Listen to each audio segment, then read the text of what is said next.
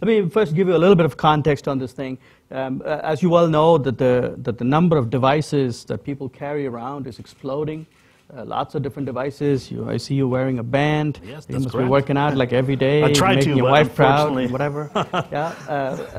I carry multiple, smartphones. We've stopped calling them smartphones. It's not even a phone anymore. It's too unwieldy to be a phone. Sure. Very large devices. Everybody's carrying many, many more devices these days. So that's an explosion of devices. They all produce data. And the amount of data is exploding like crazy. And then everybody is now used to getting insights. We call it the explosion of insight. That means for any question, for any sort of argument, any article, any tweet, more and more you're seeing people presenting data to support certain arguments. And so it is very interesting that the world seems to be, all of this is sort of coming together at this time. Sometimes it's called as big data, but I just think of it as a new world. We think of it as a data culture. So this is happening one side. What you see is that there is a nice virtuous cycle among these things, right?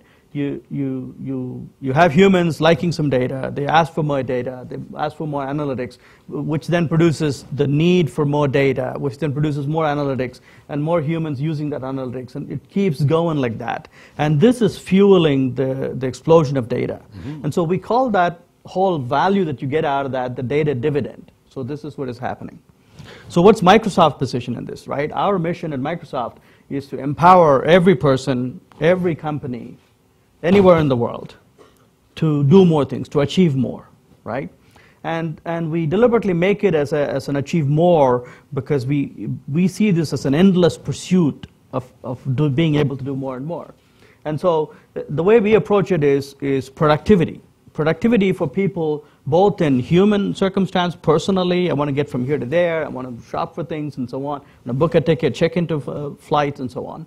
And then also in the work setting, to be able to make work decisions with data. Mm-hmm. So that's the productivity. We are on a mission to reinvent productivity. Productivity is often associated with the office, but we're thinking we're going to open it up with data. And then for that, we're concentrating on two big platforms. We're the productivity and platform company for enterprises. So in terms of platforms, we're thinking of, at the device end, more personal experiences. You see HoloLens, you see Xbox, you see phones and band and other things. These are all more personal devices. That means they more deeply understand a human, their location, what they're trying to do, what their objectives are, and then create experiences. And then this is backed up by a cloud platform. So this is all of Azure. It's a huge set of services. The idea is you go from device to device at different circumstances. It's more personal. They are all connected. They are in sync with each other with the data. Where's the data? That's in the cloud. And so that's the connection.